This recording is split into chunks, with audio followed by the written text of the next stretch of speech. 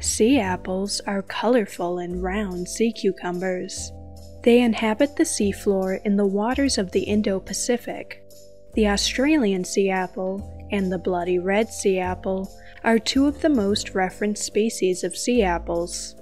Sea apples can be many different colors, such as purple, yellow, or red. They have rows of tube feet that help them move and adhere to surfaces. The tube feet run along the full length of the body. At the front of the body, a central mouth is surrounded by feathery tentacles. The tentacles are also variable in color, such as yellow, red, purple, and white. Sea apples are filter feeders. They extend their tentacles into the water to capture food from the water column.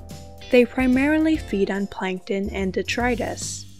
A sea apple's curved body is positioned so that the tentacles point away from the substrate, with their tube feet anchoring them in one place.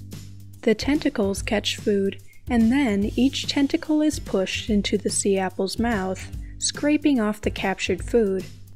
Crustaceans and fish sometimes pick or peck at the sea apple's feathery tentacles.